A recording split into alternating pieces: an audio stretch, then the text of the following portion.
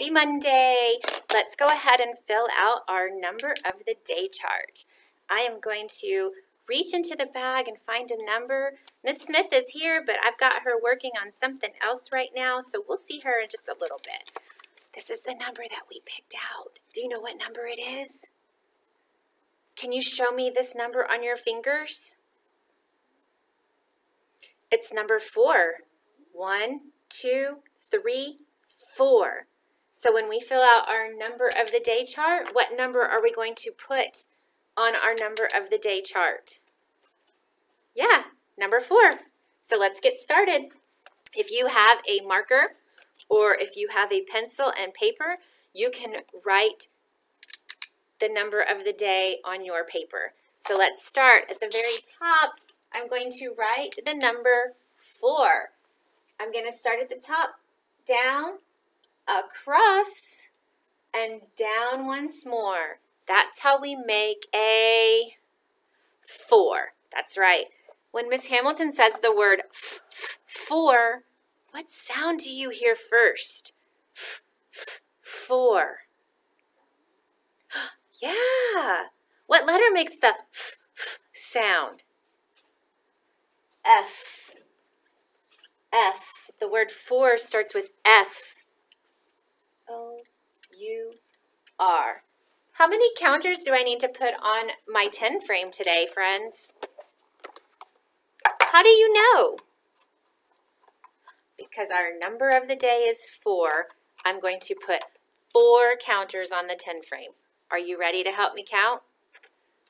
1, 2, 3, 4. Perfect. How many more do I need to fill up the top row? Yeah, 1 more would make my top row full. What's next, friends? Tally marks. How many tally marks am I going to put on there? 1, 2, 3, 4. Easy peasy. How many pictures do I need to draw? You got it. 4. Let's draw 4 rectangles. Remember, rectangles have 2 long and 2 short sides. 2 rectangles, 3 rectangles, 4 rectangles.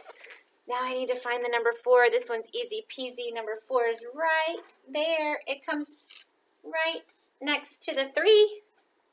We're going to do 4 jumps so you can get your hand ready. Or you know what? You could even stand up and hop like a rabbit when we do our jumps. Here we go. 1, 2, 3, 4. Awesome. I'm going to circle that number 4 because that's where we landed. We landed on number 4.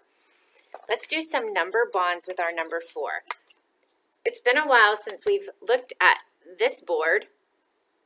I'm going to write the number 4 in this box right here because that's the number that we're talking about. And we're going to see different ways that we can make number 4. So I'm going to put some counters on.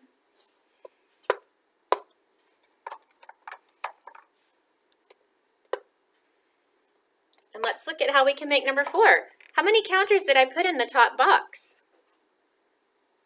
Yeah, I put 4. Did you count them? 1, 2, 3, 4. So let's write 4 right here. How many counters did I put in the bottom box? There's not any. 0. 4 and 0 gives us 4. 4 plus 0 equals 4. Let's try another one. How many counters are at the top? Or how many red counters are there? Count them. 1, 2, 3. How many counters are in the bottom box? Or how many blue counters are there? Just 1. Can you see my math sentence? 3 plus 1 equals 4. 3 red, plus 1 blue equals 4 counters. Let's do one more, friends. How many counters are at the top? 2. How many counters are in the bottom box? 2. How many counters does Ms. Hamilton have all together on my board? 1, 2, 3, 4. I have 4 counters. Do you know what that means? 2 plus 2 equals 4. Now, there is another way you can make 4. I want you to think about it in your head and see if you can write it on your paper. Another way to make 4. I could mix them up. We could make 4 this way. We could make 4 this way.